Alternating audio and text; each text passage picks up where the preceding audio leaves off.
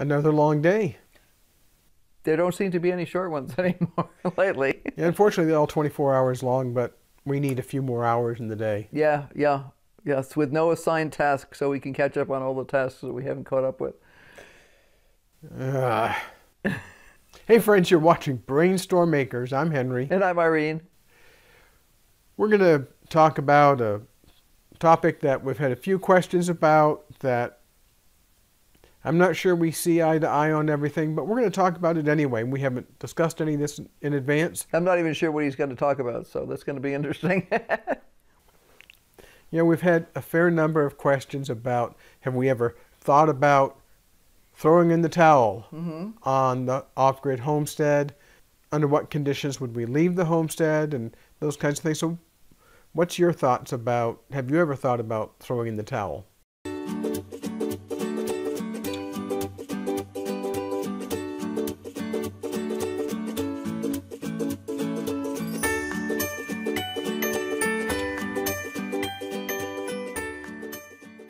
Yeah, we couldn't afford it financially. Yeah, that is one big thing. You know, we had sold our property in California, not because we wanted to, but because we had to, because we got caught in one of those. Henry was laid off because his boss didn't believe in carpal tunnel. By the time it was all done, it had messed things up so that we couldn't refinance our property, and we had to either sell it or lose it. We couldn't afford to stay there. We were literally forced out of the state by finances. Fortunately, we had purchased this place anticipating using it as a vacation place, maybe a base of operations for travel, while we were deciding where we wanted to live eventually someday. We actually hadn't planned on this being a permanent place that we lived year-round. It's a wonderful location to come to at certain times of the year. At other times, it's less wonderful, and since climate change has really affected this part of the United States, it's become even less wonderful. It's a much more difficult environment than what he would have naturally chosen. So have you thought about throwing in the towel? Other than the fact that we would be at a significant financial disadvantage. Well, yeah, I have, but you know, you have to ask yourself, where would you go? How would you afford to go anywhere? Could you sell this place? Well, right now properties are selling like crazy out here because people are trying to leave the city. But could you sell it for enough to be able to start over somewhere else? And the answer is generally no, not in a part of the United States we would want to live in. We actually wanted New Mexico. We didn't want Arizona. We'd lived in New Mexico before. We were familiar with the culture. We were familiar with the climate. And we knew that there were places there where we could get good quality farmland and actually do whatever kind of a homestead thing we wanted to do. Yeah, my attitude, my approach to our place here has changed with time. If we talk about before February 17th, 2017, I would say I can foresee staying here until my dying days. That car accident changed a lot because all of a sudden I couldn't do some of the things that I would normally do. There's been a change in my attitude towards would I ever leave. Now we're also probably a lot older than a lot of the people who ask these questions. Oh yeah, a lot of the people who ask these questions are in their 30s. And some in their 40s. Yeah, but basically some of the changes of mindset occur due to life experience and just practical thing. For our age, we're in great shape. We really are. You know, most of what we take is a few supplements and stuff like that. Henry does take meds, partially because of his accident. But we have friends right now who are dealing with some real serious decisions. We've got a friend who could wind up on dialysis.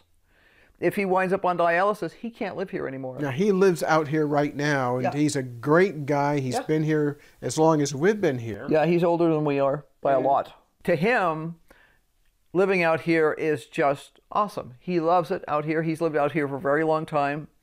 And the thought of having to move to Phoenix, which is where he's got family, is like he'd run in front of a car first. You know, I mean, he thinks of it as living death. We've known people who were told, you have to live within 15 minutes of a trauma center. Our personal experiences with people who've lived out here, if the husband dies, the wife will usually be gone within 6 months. Now, there's a very small number of people, there's a very small number of women who don't flee the homestead. Right, and some of those came out here by themselves in the first place, so it's a different mindset. And they're very independent, and they're physically active, and they're able to do this. The couples who came out, say, in the 60s, you know, she's the little homemaker, and he's the handyman dude, and never the twain shall meet. They don't have a lot of overlap. I mean, one of the things that Henry and I have always emphasized, we emphasized it with our kids when they were little, is the girl had to learn to use a hammer and a screwdriver, and the boy had to learn to be able to cook. And you know, so there had to be this I'm not a useless person thing going on. There's things that Henry prefers to do, and there's things that I prefer to do. If a button falls off and I'm not available, is he capable of sewing it back on? Sure, no problem. There are guys who couldn't do that if their life depended on it. We are older. Mm-hmm. The two of us supplied most of the energy to build all of what is on our property. I moved all of the concrete block to build the utility building and the workshop. We moved all of the wood ourselves. I did a substantial amount of the framing. Irene and I did all of the finishing in here. And I got on top of the roof to do the roofing. Not my favorite thing, especially when there's dust on the metal roof, because it gets slick. It's like ice. Yeah. So we did all this work ourselves. We did it 16 years ago. You have to look at your circumstances. You know, if anything were to happen to Henry, would I stay here?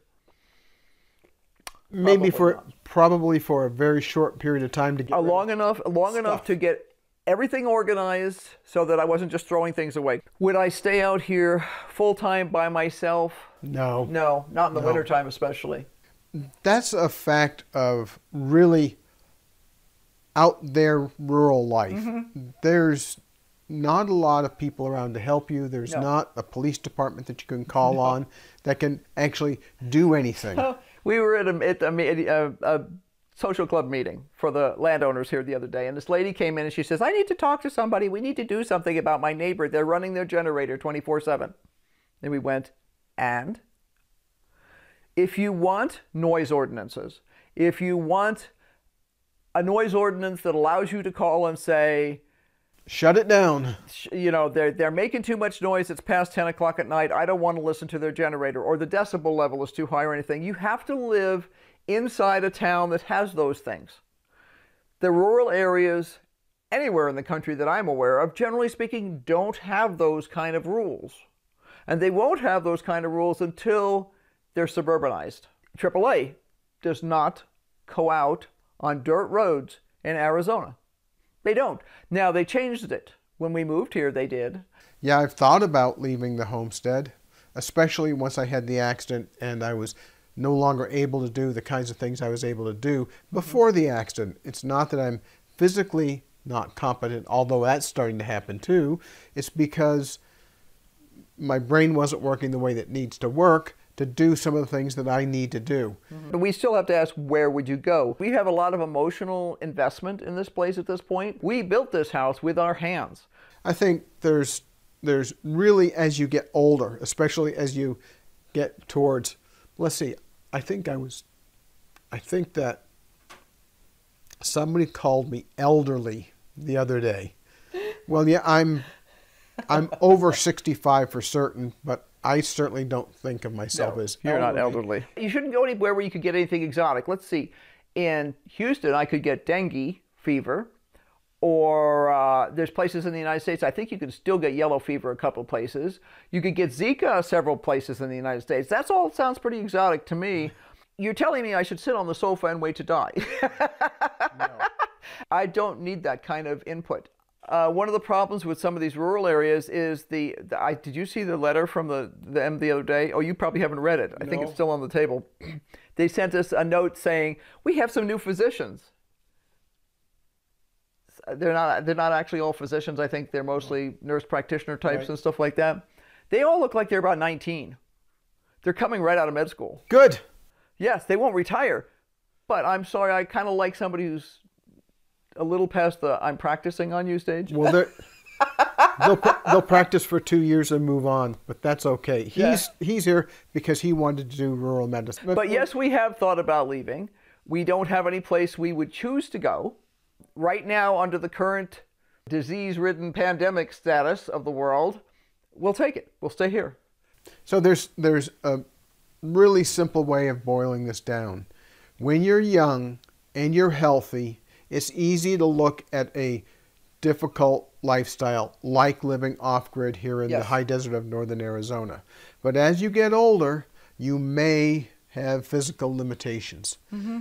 If you develop a chronic disease that requires frequent medical visits or medical interventions, you might want to think about not sticking around in rural America, no matter where it is. Yeah, I mean, you have to consider, you know, that you can actually get a contract with a life flight company here. They'll pick you up at the church, and they'll life flight you anywhere. And if you have the contract, it doesn't cost you anything. It's a type of insurance. Most people never use it. We had it for a couple of years when we didn't have other insurance, because a life flight will cost you like $20K. It seemed like a sensible thing to do. The other thing is, if you have the death of a spouse or partner or somebody who is a vital part of your support team, you really have to assess, can you handle everything completely by yourself? You know, I see it all the time on the YouTube channels that we watch. Some couples, either of them can handle pretty much. Other couples, as the female has learned to do something, she's much better at stuff than the guy. And it cracks me up. And because, you know, she wasn't allowed to do the stuff. And once she was allowed to do it, all of a sudden she's a heck of a lot better at it than he is, which is a riot. You know, you have to say if one or the other were incapacitated, because it's not always death. Maybe you just fall and break a leg and you can't do things for a while. Or you get a herniated disc and you can't do. Yes, you can't do anymore. You know, or you shouldn't do, and you could wind up in a wheelchair if you do. What is your contingency plan? What are you going to do if something happens? You know, do you have to, like I say, most of the women will leave, especially if they came out in the 60s or 70s with a spouse and they were playing the Ozzie and Harriet game where he did all the hand stuff and she was the little cook and the housekeeper. The women leave. They cannot do the mechanicals. They can't walk into the utility building and look at the battery and say, I need to start up the generator, and then go plug a generator in, make sure it's got enough oil, make sure it's got enough gas, and start it up. Lots of people can live in our area as long as they have power. The water can be problematic, but the big thing is the power. But where we are, you have to be able to handle the power and you have to be able to handle the water. And if you can't handle both of those, you can't stay here. I'm expecting that sometime in the future, I'm not sure when, we will decide, if we're both still alive, that it's too rough and that we'll need to move someplace else. I don't know where. I don't know under what conditions or circumstances, but it's going to happen. Yeah, well, you know, like one of the people we know out here who is a realtor said that she would get calls from people who owned property out here that had bought it back in the 70s. And they're like, well, you know, so they've paved the roads now and put in electricity, right? No, the roads are still dirt and there's no power. Really? They were sold swampland, in effect. It was like buying a piece of swamp in Florida. They were told that this piece of property that they were spending good money for was going to escalate dramatically and be worth $1 gazillion and have power and water and this and that and the other thing within just a few years. Some things will change at some point. But whether that's enough to make it less challenging? Nah. I don't think so. Not during our lifetime. Not during our lifetime. Just because there's power lines out here doesn't mean you can get power. That's something that people need to understand. Sometimes if they put high tension lines or something in, that line is just moving through the area. You're not allowed to actually pull on it and get power. You know, when you're young and a lot of parts of the United States are rural, but you still have a mailbox at the end of your driveway. When we lived in the foothills of the Appalachian Mountains, we still had a mailbox at the end of our driveway. And at the end of our dirt driveway, there was a paved road which was plowed by the county. We've got friends who lived in the Eastern Sierras right now, and they have to plow their driveway, but at the end of that driveway is a road that is plowed by the county. One of the things you have to look at is how far do you have to go before there's road maintenance? And we were kind of lied to when we bought this place. We had no understanding that nothing outside of our driveway gets maintenance, and the driveway gets maintenance from us. So that's a whole different level. That means there's people, UPS does not come to your house. FedEx does not come to your house. DHL will not come to your house. The water guy will come to your house. Maybe. And the propane guy will come to your house. If they can get through because the road's in good enough shape. You know? So it's a different balance. And you have to look at that objectively. Some areas you can watch a development happening and you can see that within 5 years, there's going to be major structural changes. There's going to be major changes in the way things are done. They're going to pave the roads or at least put gravel down. They're going to do it. That's not going to happen out here for 50 years. Do you know what time it is, Irene? Yes. It's time to go. So be sure to like, subscribe, and hit that notification bell because we hope we've given you some food for thought. You really have to think about these things. It's easy when you're young. You're invincible. You're going to be able to do this stuff forever. When you're older and you're less invincible, it's just a whole different thing. It's a whole different thing. And you have to look at, yeah, you're healthy now. Will you be healthy in 10 years? Hey, I know people who are healthy until the day they die. And that's awesome. That's not the norm, but it's awesome. Or you're healthy enough. You're basically physically able to get around. You're physically able to do things, But if you get 2 feet of snow and you're snowed in for a month, are you going to be okay? Say goodbye, Irene. Thanks for watching. Don't forget to like, subscribe, and hit the bell for notifications because we're still going to be doing a lot more stuff. Oh, yeah. And I don't know about you, but I plan to be here for a good long while. Yeah. And the seedlings are coming up really nicely in the greenhouse, and I'm waiting for another tray of seedlings to come up. So obviously there's lots happening. Thanks for watching. Bye.